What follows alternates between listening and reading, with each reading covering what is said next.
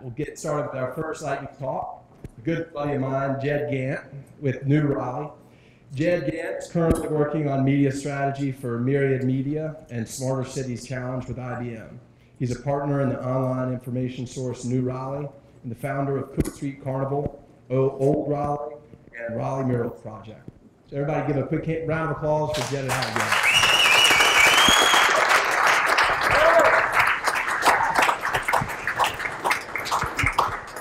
Thanks, Bonner, and thanks, Jason. I've been here since the beginning, too, on and off. I remember the email that Bonner sent me years ago. But anyway, it's a great time. It's the first time I presented. I was going to use notes, but realized I can't hold 3 things at a time. And so I'll get started. This is a project I've been working on for several years now, about 2. It's called Hybrid Media Infrastructure in Raleigh. It proposes a model for hybrid media in Raleigh, but it could be used in any city in the United States or other. Hybrid media infrastructure is basically taking a lot of different media, overlapping them in urban space, and figuring out what you can do with them in an urban space. One of the biggest precedents in this project is the digital roadmap, or the roadmap for a digital city in New York City. What they did is took a bunch of existing technologies and existing ideas, put them in a document, and figured out how they can use technology to integrate it in the city, push forward into future ideas. So what I did based on that was take and do my own digital demographics of our city, of Raleigh. Who uses technology, where do they use it, and why? So I did some Twitter analytics. What you see, it's kind of tough to see, but the blue media, pink is technology. This is how many followers people have in this city. This is how many people are following them. You see media is kind of off the charts. Government's doing a pretty good job. Organizations and tech are as well. This is kind of another version of that. You can see media, again, at the top, government kind of pulls down. Far left is when they join. The bigger the circle, the more followers.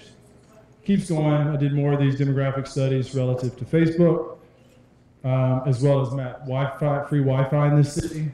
You see the buses moving through with the pink. You see green Wi-Fi that was presented by the city. You see coffee shops, and you see free library. Last thing I did was map C-Click-Fix usage. You can see that C and D, the bottom 2, are where the most usage is coming from. And when I talked to Bonner about this, he says that's great because those are the 2 places that need it the most. The other ones are new infrastructure. This is all old infrastructure. So you can see that people are using technology in a great way in these places of the city. So what I then did is took this data, made a map of where we could put technology. I then narrowed that down to more viable locations, and what I created were 4 ideas of what I think that how we can implement this in a city. These are different interventions. They have different aspects. They have different properties, but they can be combined as well. The first is the zone. It is like a blanket technology. It's a lot like Wi-Fi technology. We can kind of put it in a location. It's adaptive and flexible.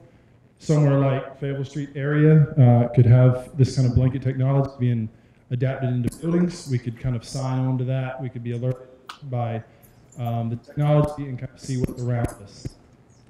Cities could partner with universities and create university-specific zones, much like NC State has its own Wi-Fi. But I see this as kind of a larger area where these zones can overlap. The second is a corridor. So what corridors are is it's basically a replication of like a street structure. So you can go down a certain corridor and there would be a certain type of technology to be integrated in that. It is invisible technology. It's also adaptable and includes things like beacons and sensors. So something like Fayetteville Street, we could take the light poles and we could wrap them with technology. We could put technology and beacons inside of them so our city starts talking to us and we can start talking back to our city with our phones and any wearables and any type of thing that's coming. Same thing could happen somewhere like Hillsborough Street. We could integrate this in the sidewalks. But the main goal here is to create corridors. So we have a corridor of activity.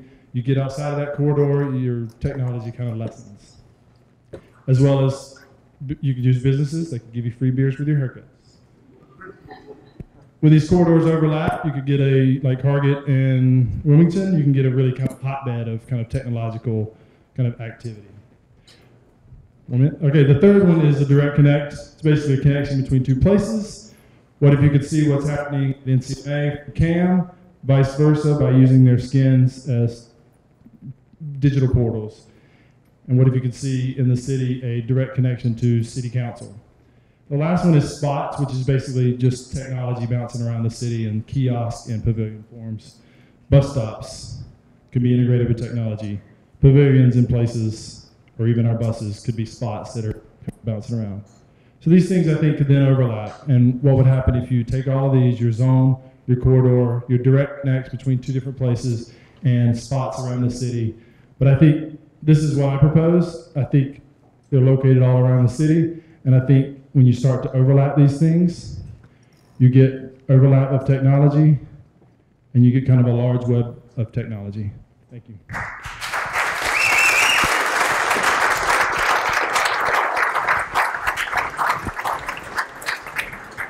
Thanks, Jed. It's a lot of opportunity there, and I think it makes me think of all the different ways that we could connect. I like the idea of adding city council interior views to walls across the city. Then we could finally have someone to actually watch the meetings.